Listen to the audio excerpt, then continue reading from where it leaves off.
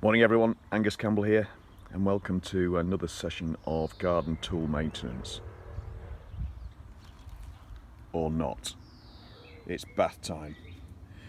Right, I'm out in the garden because I've got some gravel here and it means that being near the hose pipe we can get on and clean this lot up with some degreaser. Degreaser is also very good weed killer. Just a tip there, so that's why we're doing it here too. So what I've got then are the crankcases. I've got the head that I'd like to try and use with a couple of broken fins on the front if we can get those repaired. I've also got here the sump and the gauze. See how they clean up.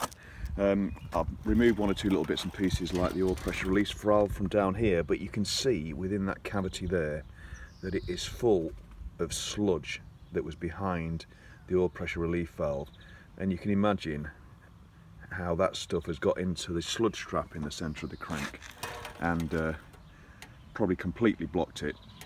I've known A65s being rebuilt, or ones that have let the left hand rod go, where the sludge trap in the centre of the journals in the crank has been absolutely jam solid with residue, to the extent where you can't wash it out. You've got to drill it out, or alternatively take the sludge trap out and replace it, because it just gets packed down so tight, obviously with the revolutions creating so much centrifugal force. So you can imagine why this engine let go. As one or two of you commented, and I still think there's more evidence to support this, I don't think this engine's done that many miles. But they've probably been pretty hard miles, but it's just not been maintained. It's probably never had its oil changed. And these engines do not have full flow oil filters like the Rocket 3 and the 350 double overhead cams. They have full flow paper elements. These don't, they just rely on gauzes. Obviously one in the sump there that we can see, and another one in the bottom of the spine frame near the feed from the bottom of the spine frame, the oil feed at the bottom there, and that's all you have. So you've just basically got to make sure you change the oil regularly, and God knows how long this had run with minimal oil really. There was also a huge amount of sludge in the bottom of the spine frame when I took the plate off there before we got it cleaned up and stove enamels. So let's get cracking with cleaning these up. So there's the before picture, and we'll see what they look like with the after picture. Just give a bit of a close-up. You can see all the black coating everywhere, and on this one, let's just take that plate away. On the other side, I mean, look, it's just covered everywhere because it was leaking, because as you know, we found that there was no gasket on the primary case, but there was luckily still a bit of oil in it, because if the slipper tensioner shreds because it's dry, which it can do, then the chain can jump, and I've experienced that in my youth before I got to know these engines. Right, I'll crack on and we'll bring you back when these are cleaned up.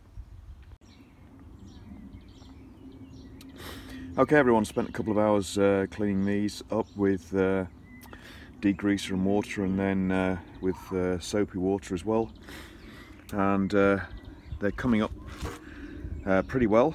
Not quite there yet, but an absolute massive improvement.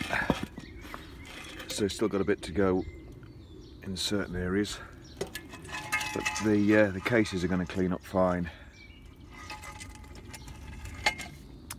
And with respect to the damaged one, there it is, the groove, and you can see from this side now where it's punched it out slightly, but excuse me sniffing, but not too bad at all. Engine plates and a few other bits and pieces, sump plate and actually the gauze are cleaned up really well. The head is going to need blasting, I think aqua blasting or bead blasting, but the intention was just to give that a bit of a clean up before I then obviously strip the valves out, because we'll probably put new new guides and valves in probably, to be honest. Check the spring lengths, etc. as well. But anyway, moving on, next thing to do is just to finish stripping the crank, and then we'll make arrangements to get that sent off for repair.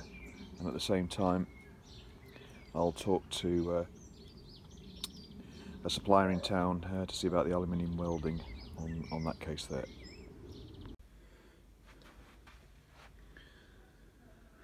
Okay, crank up on the vise, and just going to undo those two big end bolts there, and to remove the old rod and piston.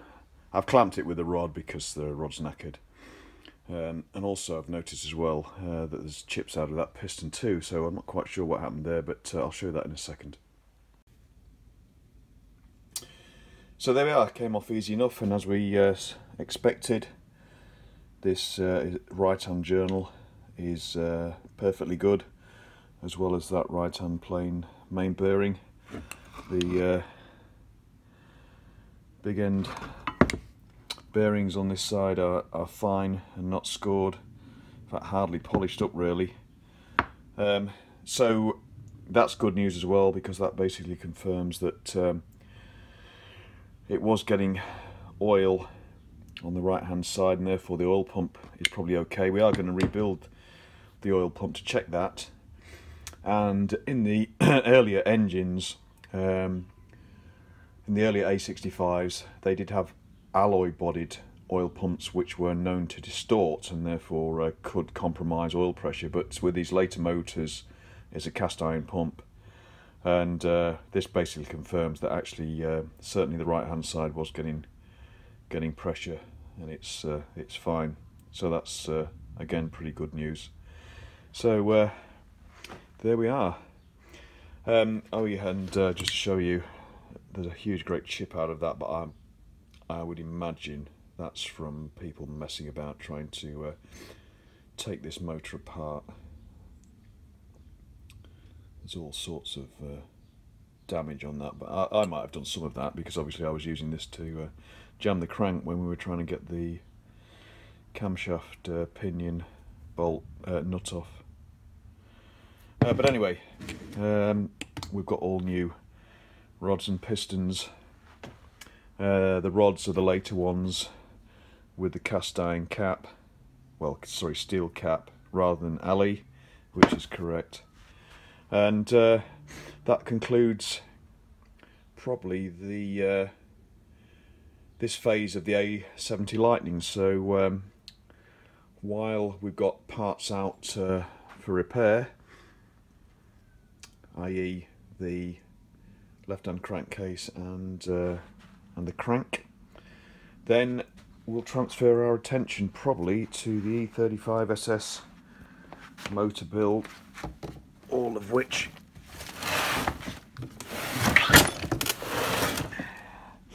is languishing in there. So there is a part built motor in there which we want to continue, and when we left that, we were trying to sort out clearances within the gearbox, and also replacing bearings that were actually the wrong way around. So we'll get on to that probably in a couple of weeks' time, after a little bit of a lull. So that's it for now. Thanks very much for watching, everybody. So there we are, that's where the A70 Lightning motor is. That's where the rest of the parts are down there, which we can begin to refurbish. And there's the rolling chassis over there. And we'll come back to this in a few weeks' time. Thanks very much for watching, everybody. Appreciate it. See you again soon.